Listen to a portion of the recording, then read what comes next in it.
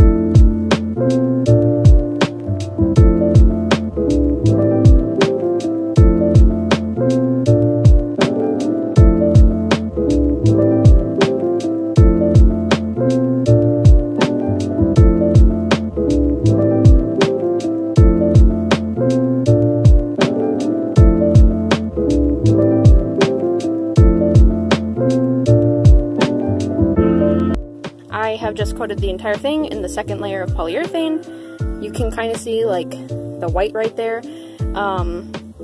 because I've taken like a couple minutes away from this to go check mail and do all that kind of stuff. Some of it has dried, but you can see the parts that I just recently did because they're kind of like a milky white. But it kind of is a good example, I guess, of how just after drying for a little bit, it turns nice and clear, so you don't have to worry about that. But yeah, so that is the second layer. I'm gonna do like 1 or 2 more today, just to make sure that it's like fully waterproof, and then I'm gonna go ahead and silicone it after. Alrighty, so it has been like 2 to 3 hours later, and the second coat has completely dried. We're gonna go ahead and go do the third coat, and it looks pretty dang good. What I was surprised with is that it's still rough. Like, you can tell that like there's stuff there, but it's rough, so I'm wondering if that's like a way that it sticks together, or maybe I'm gonna have to apply more coats because it's plain wood. But they recommend about 3 coats, and the guy that I watched on YouTube who used this, he only did 2 coats on just bare wood. So I'm gonna go ahead and go paint it again, and it's just the same as last time, so I don't think I need to film the whole thing. But yeah, so we are going to go ahead and go do that. We just did the third layer. I just had a little helper say hello. So essentially, we went ahead, we painted, or I guess sealed the whole thing. That's the third layer, so we should be good. After this one is fully dry, I'm gonna go ahead and just spritz it with water and see if it kind of turns the water into little like beads of water on the surface instead of soaking into the wood. I'll have a dry napkin so that in case it doesn't work, I can just wipe it up real quick. But yeah, so that's what we are going to do. And then after this, once this is all dry, and if it's wicking away water correctly, then we will go ahead and silicone it. So yeah.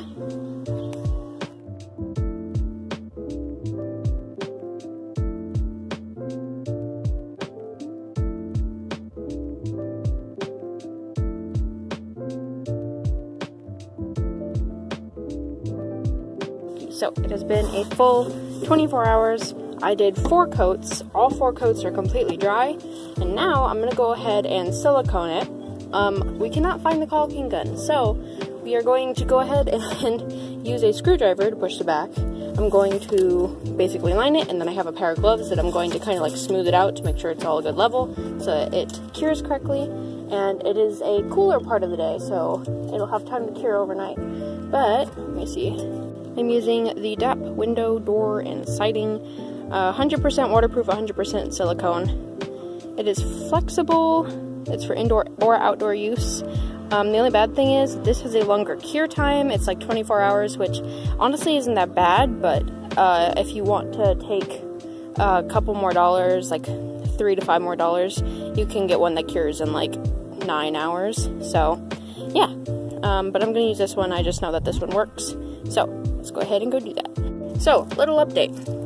The caulking gun, or we still couldn't find the caulking gun, and either I am not strong enough, or this bottle is very stubborn because it would not open with the dang screwdriver pushing it at the bottom.